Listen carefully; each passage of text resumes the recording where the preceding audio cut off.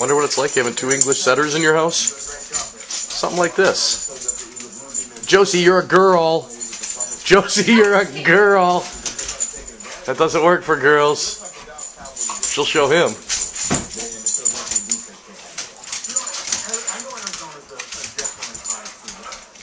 Josie. That's right. She's right.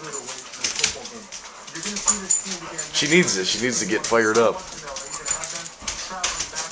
It's just a dominance thing. They're not really, you know.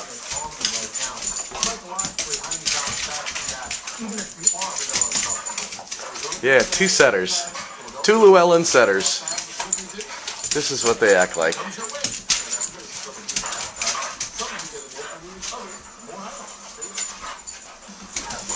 Great dogs, but boy do they have energy.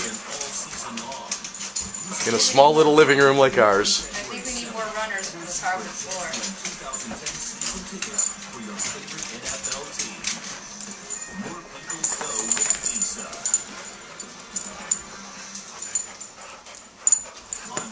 Anyway, if you're thinking about adopting Llewellyns, be ready for this.